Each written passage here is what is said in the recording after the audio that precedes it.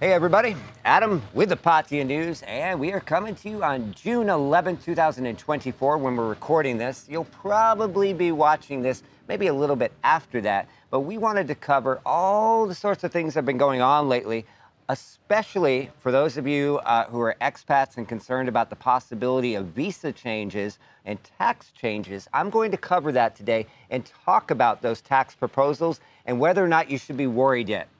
Spoiler, no you shouldn't, for those of you short on time, but we'll get to that in a few minutes. First, I'd like to thank you for watching, and make sure you subscribe, like, and follow for regular updates right here from Pattaya.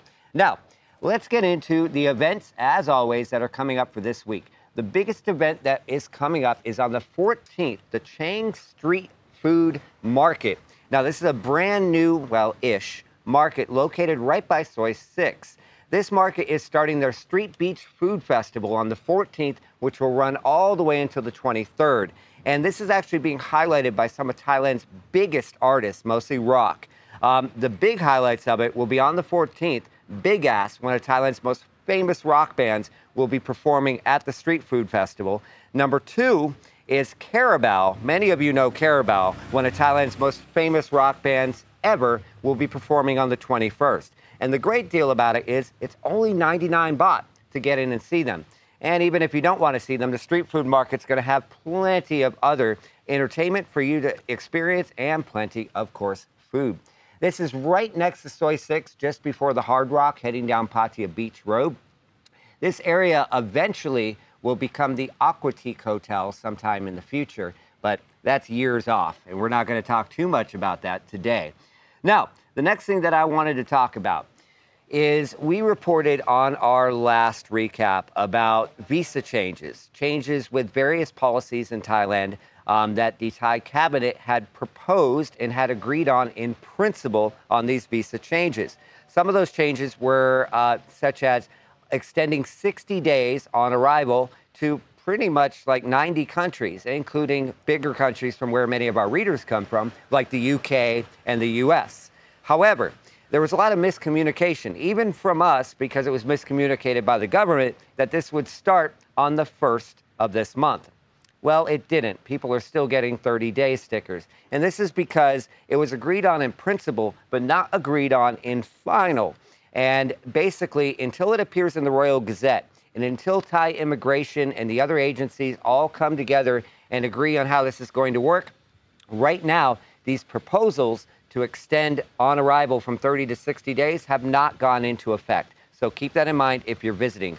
Meanwhile, the Thai government and the Thai cabinet has said that they hope to have this all fleshed out with the relevant agencies by the end of this month, the end of June. There's also, we talked a little bit about the Discover Thailand visa, which is supposed to be for things like students and digital nomads, but it's also going to have a lot of extra requirements. We've been told we're going to hear more information about that in the next month or two also. But again, this was not intended for people to just say, hey, look, I'm a YouTuber, let me in for 5 years. It's not that at all, and it's going to have multiple requirements, and we'll get to that once it comes out.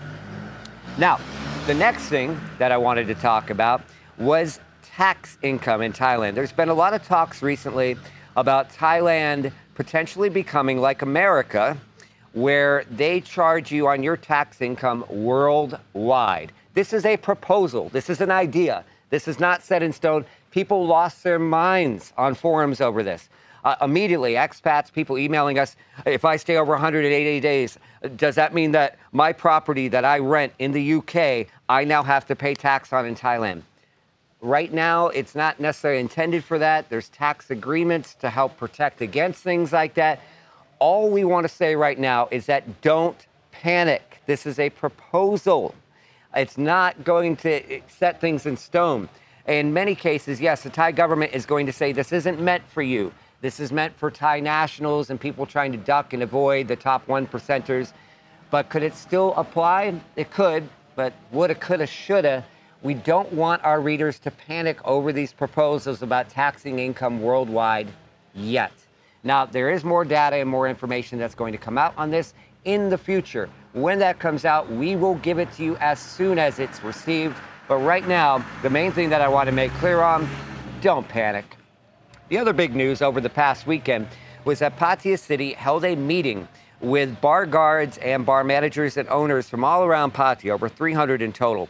This stems, of course, from one of the biggest stories that we've had in the past, well, couple months actually, in which there was a major altercation on Soi 6 between a group of independent bar security guards and a group of intoxicated customers, which eventually made global headlines because one of the customers, while he was laying on the ground after being beaten, was kicked in the head violently, and many people were concerned about his health. Well, he was fine, actually. He walked away from the scene and later went out drinking on Walking Street, according to his own statements. However, everybody pretty much agreed that it was inappropriate to do that kick and that police and guards should never be involved in actual physical altercations with customers. Police made this very, very clear at the meeting this past weekend with guards. They made it very clear a number of things, but the biggest thing is that bar security guards are not police. They are not law enforcement. They are there to de-escalate the situation. They are there to calm things down. They are not there to fight customers, to apprehend people, to arrest them, or to take sides. Their main goal is to calm everything down. If they're unable to do that, and of course there's often language barriers which make that difficult to happen, they need to call police. And police, of course, can bring professional translators and people along to help coordinate the issue. So that was made very clear, and supposedly the guards agreed all across the city not to beat up customers. Do you think they're going to keep that promise? Tell us in the comments. Also, over the past weekend, at least 4 places that we're aware of and were publicly released were raided over the past weekend. When we say places, we mean entertainment venues and those that primarily cater to Thais and domestic Thai tourists. Now, police were very busy. Part of this has to do with a raid that took place about a week and a half ago at the Dirty Club, which was actually led by one of the Thai deputy ministers, in which over 200 people tested positive for drugs. Yes, 200.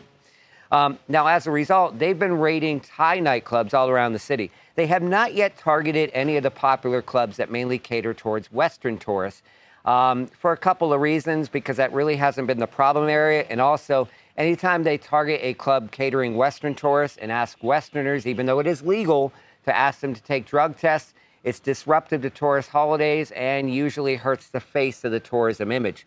So instead, they've been targeting Thai bars. This will continue in the near future, we've been told.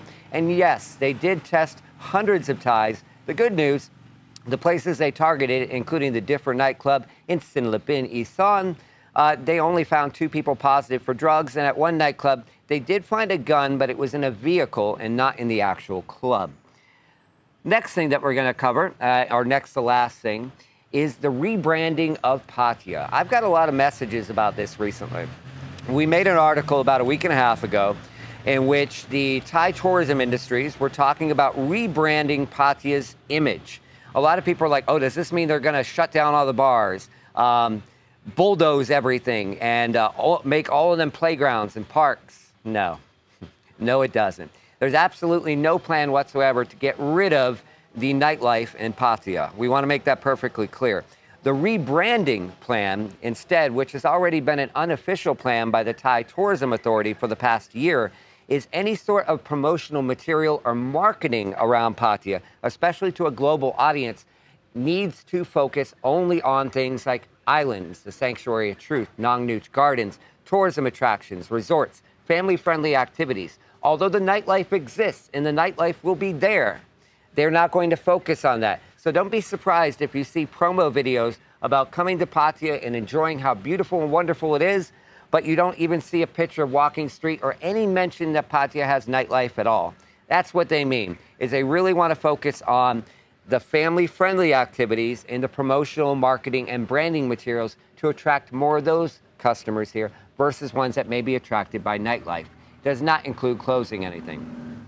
Last but not least, I wanted to let everybody know is very, very soon, in fact, a draft beta version of it is live on the website now. You can see a little banner for it at the top of our website, is for our brand new e-paper. We've been asked for this on a regular basis from our readers, especially our older readers, who have stated, are you guys ever going to do a proper newspaper? Print, no.